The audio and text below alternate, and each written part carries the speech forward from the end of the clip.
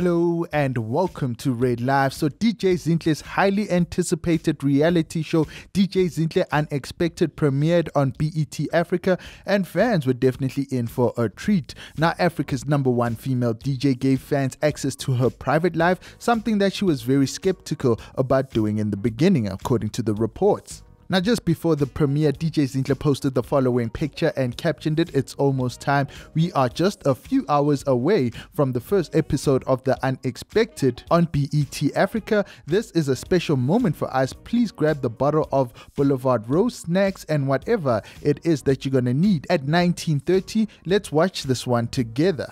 Now, if you did watch the episode, do get in the comment section down below and let me know what did you guys think about it. I did see on social media it was actually trending throughout the weekend, so I'm assuming that a lot of people did enjoy it. But what we're talking about in this particular video is when her ex-lover and baby daddy, aka lost the love of his life. DJ Zinhle seemed to get dragged into all of that. Now, trolls did come through on social media to say some of the meanest things to Zinhle, who tried by all means to mind her own business. Now, it did get awkward during Anele's memorial service, as AKA's tribute video mistakenly had a picture of DJ Zinhle in the slides. Now, DJ Zinhle has never really addressed this, and she has reserved her silence on social media, but on the premiere of her reality show, this became a topic of discussion, and we finally got to know what DJ Zinhle felt about this. Now, speaking to her friend and auntie to her two daughters, Muesli, she got emotional when she discussed all the things social media users were saying about her instead of paying tribute to the young woman who lost her life.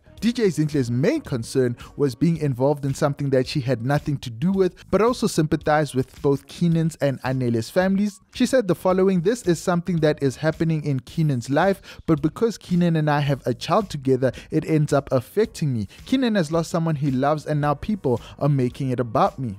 Now, her friend Muesli reckons that it is because that they were an item and have a baby together, and said that there is nothing that AKA does that will not sway the spotlight towards DJ Zinhle. This is what Muesli said: "Keenan can't do anything without you being involved." So those were Muesli's words in, an effort in trying to console DJ Zinhle. Now, do keep in mind that this is a pre-recorded reality show, and apparently the conversation that they had actually took place a few months ago, right after Anele's death. But yeah, DJ Zinhle felt that the attention was unnecessary because the Tembe and the Forbes family were going through worse, and her getting involved was even tougher for her. This is what she says: "In my view right now, there are people that are going through worse with the situation, but it's just also a bit tough when the comments are so cruel." But moving right along, DJ Zinhle continued to say, "The thing about my life is a lot of things happen on social media and they've got nothing to do with me most of the time. They just end up affecting me in some way, and I've learned not to care about it. But this is also an emotional time in my life as I'm pregnant."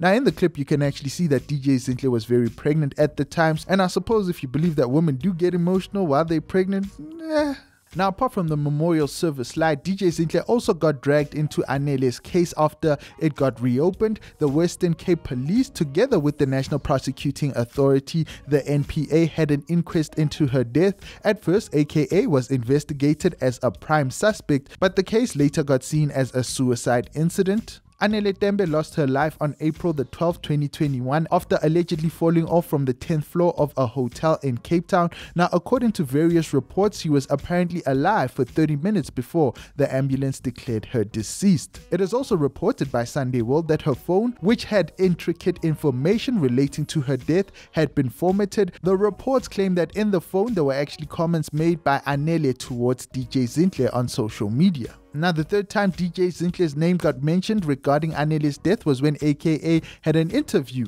Now, in the interview, which was meant to address the many speculations regarding the incident, AKA mentioned that investigation officers flew all the way to Zinhle's home to question her about the case. Apparently, the investigating officers wanted to find out from DJ Zinhle whether AKA had ever been abusive towards her. But yeah, like I said, DJ Zinhle has finally addressed all of that.